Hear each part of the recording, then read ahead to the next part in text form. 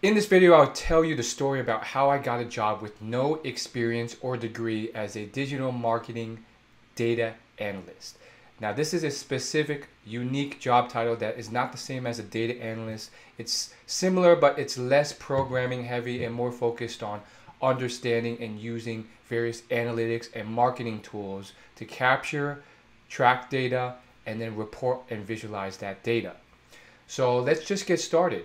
So I actually graduated with a degree in science from school, so it had nothing to do with data analytics. The closest I got to any class on it was a bioinformatics class, which had some light programming in it. And at the time, I thought I would pursue a career in science, possibly med school. After college, when I realized that that was not something I would ever really be passionate about, I explored other opportunities where maybe I could, excel better and enjoy it more. And one thing I found I really always liked was digital marketing. So specifically, I had always loved watching social media, following it. I was one of the first on Twitter, one of the first on YouTube, and just constantly loved doing that stuff. I even started a blog and learned a bit of SEO myself and grew that blog to be one of the top blogs in a online gaming community when I was a kid. Now at the time, these were just hobbies. I didn't expect them to be anything that could turn into a career, especially back then when the internet was more so in its infancy. But slowly over time, I realized that there was some benefit to getting into this new and emerging space of digital marketing and social media online. So one thing I did was I did a bunch of research and a bunch of informational interviews.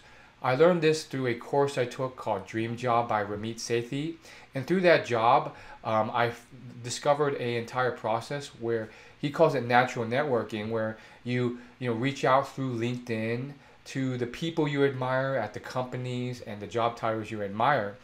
And a small percentage of them, maybe less than 5%, but if you reach out enough with the right type of messaging, where you're not asking for a lot of their time and just trying to have specific questions prepared, so you're not just picking their brain and letting them know you have this prepared and just want to chat for 5 to 10 minutes.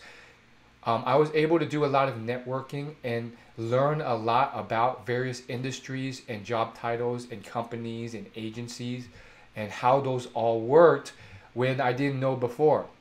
It also helped me get a foot in the door in a few places if there were job openings. Now, the point there is not really to try and get a job, because that can turn them off, but really just to learn more about them and, maybe subtly showcase your skills and your passion and your ambition, but more so just to learn about the job and industry. And that was kind of how I did it. And I was just doing a bunch of different things at the same time. Networking, really fleshing out my resume, trying to build skill sets and projects that I'd built myself. Since I didn't have a marketing degree, I thought that I could build projects and websites and stuff and showcase that on my resume and point back to that blog I built to really catch the eye of all the different places I was applying to. It was a long journey. I applied to hundreds and was starting to feel some despair. I would say I spent about a year and a half applying, to be frank, and during that time I was actually working in the service industry to kind of supplement that, the food service industry. And now I had a huge breakthrough, which is this agency, probably one of the best agencies in the state, reached out to me after I applied a second, or maybe it was a third time. And they admired my ambition and perseverance, but also what caught their eye was the stats on my resume. In addition to that, I had actually done an informational interview with one of the employees there, but I don't think that really connected to the job offer. I think that happened like a few weeks prior, but it never really led to anything. But that was really all those things working together got my foot in the door at an agency. I got the job offer, and what really stood out was me using SEO and all those skills to build a website and blog that got a lot of traffic back in the day. And lo and behold, I got my foot in the door in that agency, and they taught pay-per-click, advertising, SEO, all the common things for marketing online. And this was a new and emerging field, so it was fantastic.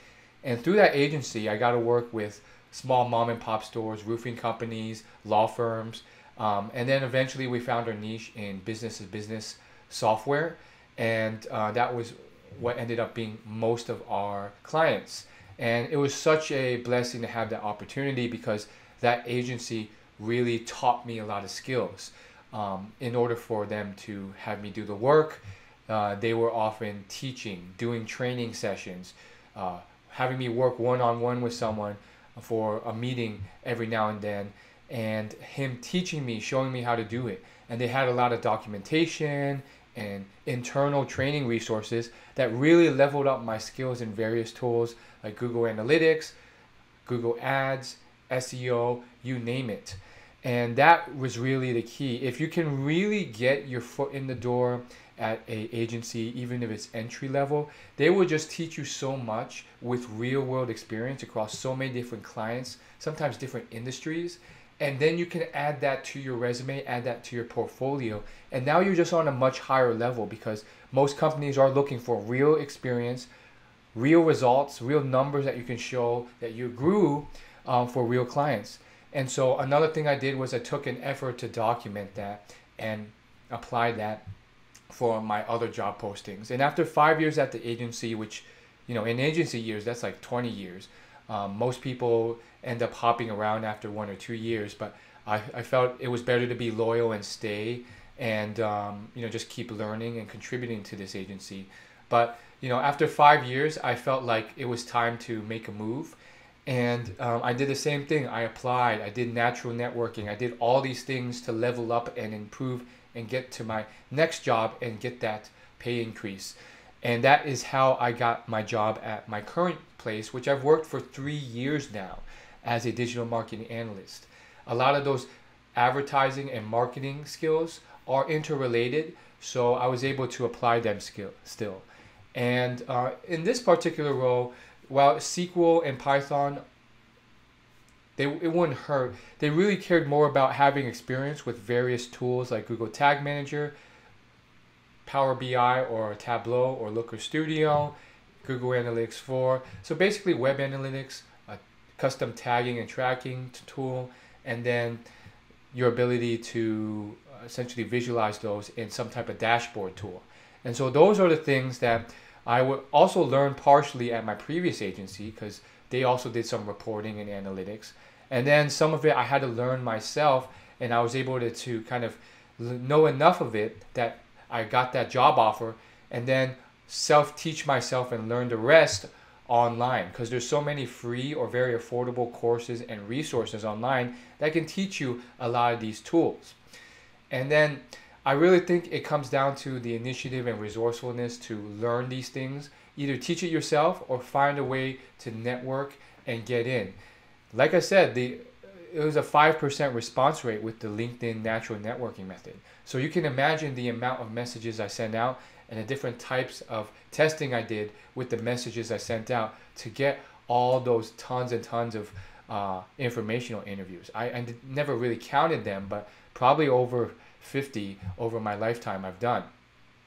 And one last tip that I left out but is really important is the reason I got this job was actually through natural networking.